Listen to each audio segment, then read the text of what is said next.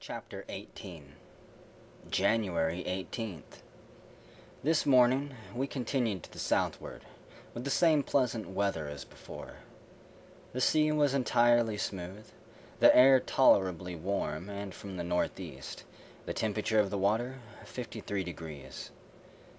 We now again got our sounding gear in order, and with 150 fathoms of line, found the current setting toward the pole at the rate of a mile an hour. This constant tendency to the southward, both in the wind and the current, caused some degree of speculation, and even of alarm in different quarters of the schooner, and I saw distinctly that no little impression had been made upon the mind of Captain Guy. He was exceedingly sensitive to ridicule, however, and I finally succeeded in laughing him out of his apprehensions. The variation was now very trivial. In the course of the day we saw several large whales of the right species, and innumerable flights of the albatross passed over the vessel. We also picked up a bush full of red berries, like those of the hawthorn, and the carcass of a singular-looking land animal. It was 3 feet in length, but 6 inches in height, with 4 very short legs, the feet armed with long claws of a brilliant scarlet, and resembling coral in substance.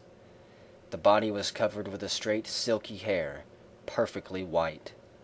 The tail was peaked like that of a rat, and about 1.5 feet long. The head resembled a cat's, with the exception of the ears. Those were flopped like the ears of a dog. The teeth were of the same brilliant scarlet as the claws. January 19th.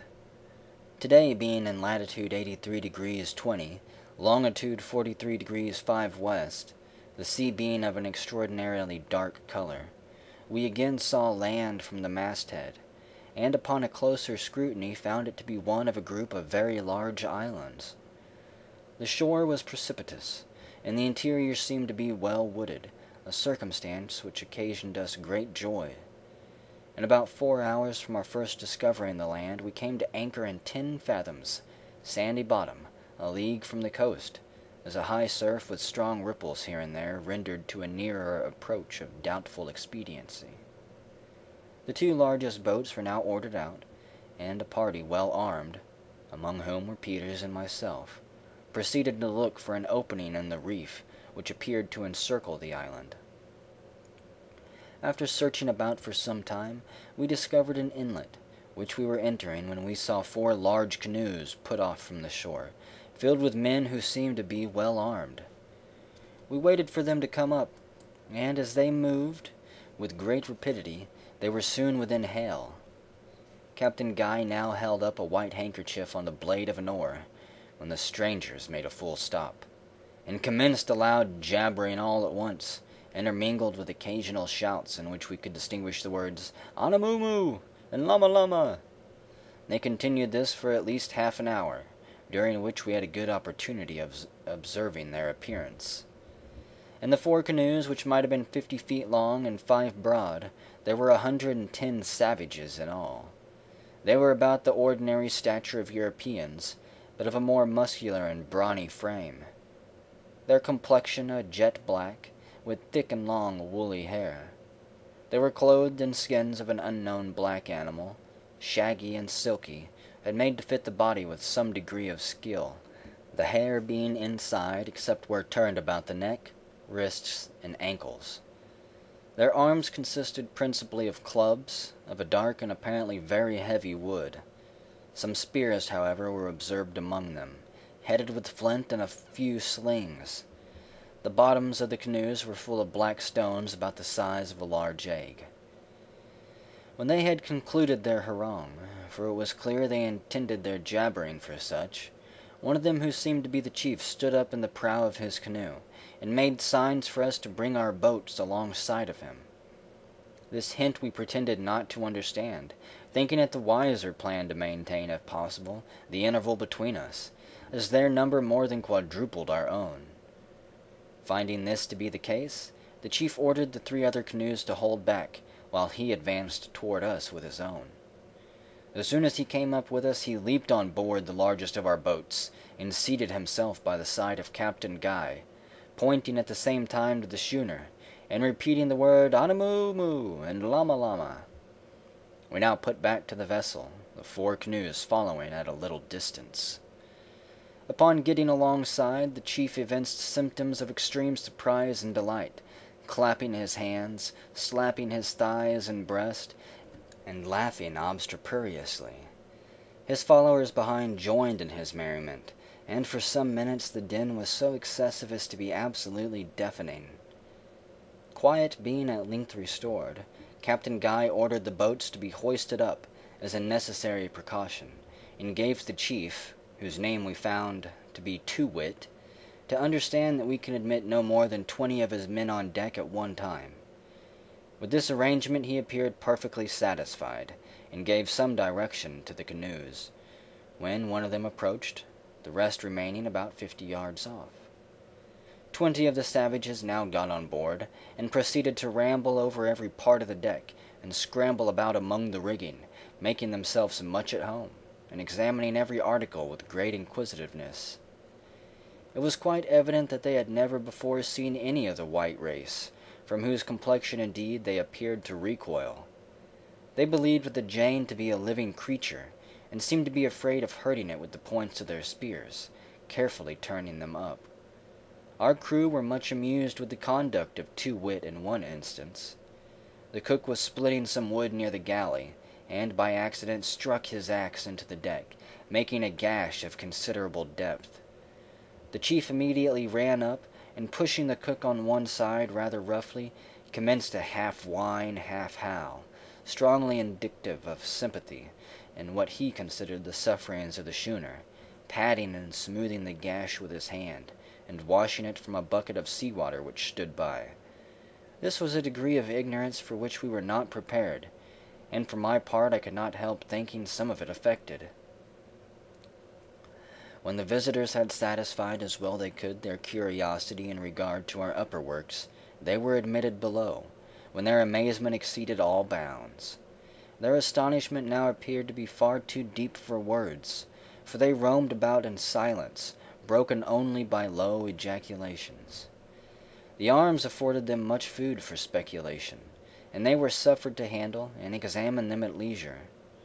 I do not believe that they had the least suspicion of their actual use, but rather took them for idols, seeing the care we had of them, and the attention with which we watched their movements while handling them.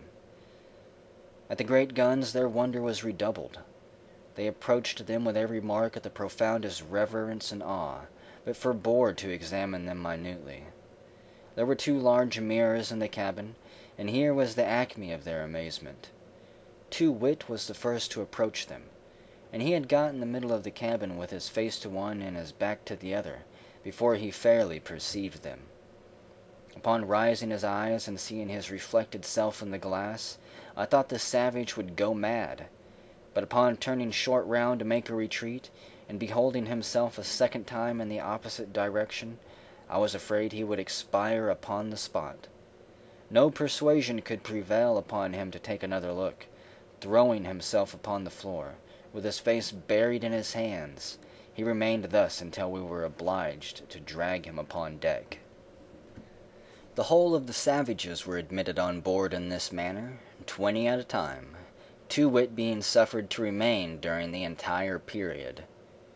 We saw no disposition to thievery among them, nor did we miss a single article after their departure. Throughout the whole of their visit they evinced the most friendly manner. There were, however, some points in their demeanor which we found it impossible to understand.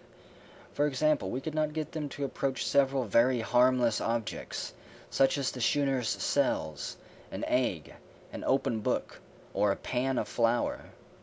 We endeavored to ascertain if they had among them any articles which might be turned to account in the way of traffic, but found great difficulty in being comprehended.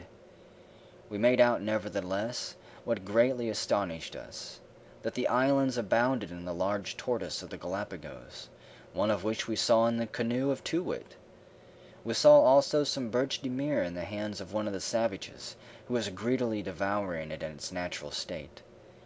These anomalies, for they were such when considered in regard to the latitude, induced Captain Guy to wish for a thorough investigation of the country, in the hope of making a profitable speculation in his discovery. For my own part, anxious as I was to know something more of these islands, I was still more earnestly bent on prosecuting the voyage to the southward without delay. We had now fine weather, but there was no telling how long it would last, and being already in the 84th parallel, with an open sea before us, a current setting strongly to the southward, and the wind fair, I could not listen with any patience to a proposition of stopping longer than was absolutely necessary for the health of the crew, and the taking on board a proper supply of fuel and fresh provisions. I represented to the captain that we might easily make this group on our return, and winter here in the event of being blocked up by the ice. He at length came into my views, for in some way, hardly known to myself, I had acquired much influence over him, and it was finally resolved that, even in the event of our finding Birch de Mere, we should only stay here a week to recruit, and then push on to the southward while we might. Accordingly, we made every necessary preparation, and, under the guidance of Too-Wit, we got the Jane through the reef in safety, coming to anchor about a mile from the shore, in an excellent bay completely landlocked on the southeast coast of the main island, and in 10 fathoms of water with a black sandy bottom. At the head of this bay there were 3 fine springs, we were told, of good water, and we saw abundance of wood in the vicinity. The 4 canoes followed us in, keeping, however, at a respectful distance.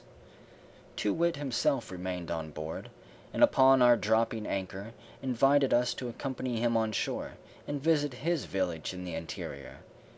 To this Captain Guy consented, and 10 savages being left on board as hostages, a party of us, 12 in all, got in readiness to attend the chief. We took care to be well armed, yet without evincing any distrust. The schooner had her guns run out, her boarding nettings up, and every other proper precaution was taken to guard against surprise.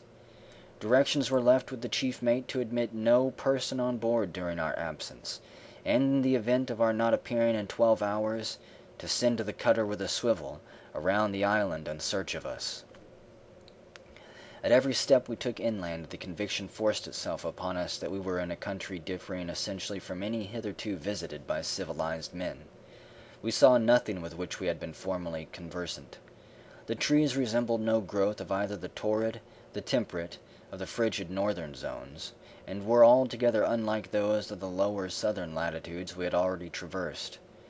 The very rocks were novel in their mass, their color, and their stratification, and the streams themselves, utterly incredible as it may appear, had so little in common with those of other climates that we were scrupulous of tasting them, and indeed had difficulty in bringing ourselves to believe that their qualities were purely those of nature. At a small brook which crossed our path, the first we had reached, Too-Wit and his attendants halted to drink. On account of the singular character of the water, we refused to taste it, supposing it to be polluted, and it was not until some time afterward we came to understand that such was the appearance of the streams throughout the whole group. I am at a loss to give a distinct idea of the nature of this liquid, and cannot do so without many words. Although it flowed with rapidity in all declivities where common water would do so, yet never except when failing in a cascade had it the customary appearance of limpidity. It was nevertheless, in point of fact, as perfectly limpid as any limestone water in existence, the difference being only in appearance. At first sight, and especially in cases where little declivity was found, it bore resemblance as regards consistency to a thick infusion of gum arabic in common water. But this was only the least remarkable of its extraordinary qualities.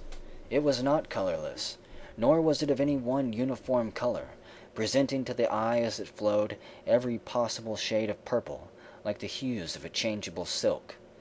This variation in shade was produced in a manner which excited as profound astonishment in the minds of our party as the mirror had done in the case of Too-Wit. Upon collecting a basinful and allowing it to settle thoroughly, we perceived that the whole mass of liquid was made up of a number of distinct veins, each of a distinct hue, that these veins did not commingle, and that their cohesion was perfect in regard to their own particles among themselves, and imperfect in regard to neighboring veins. Upon passing the blade of a knife athwart the veins, the water closed over it immediately. As with us, and also in withdrawing it, all traces of the passage of the knife were instantly obliterated. If, however, the blade was passed down accurately between the two veins, a perfect separation was effected, which the power of cohesion did not immediately rectify. The phenomena of this water formed the first definite link in the vast chain of apparent miracles which I was destined to be at length encircled.